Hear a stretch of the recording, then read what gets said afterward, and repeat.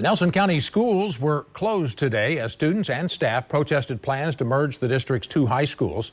And tonight we've learned schools will be closed again tomorrow. It's happening because the school district has too many vacancies to hold classes. More than 200 educators called out to support families of Thomas Nelson High School. They marched from Foster Heights Elementary to the old courthouse in Bardstown. A split school board voted Tuesday to work on a plan to merge Thomas Nelson and Nelson County high schools. Today's rally comes a day after students at Thomas Nelson walked out in opposition.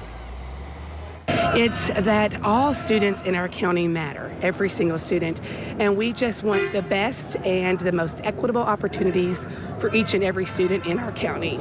Again, district officials say all Nelson County schools will be closed again tomorrow, Friday, due to staffing shortages.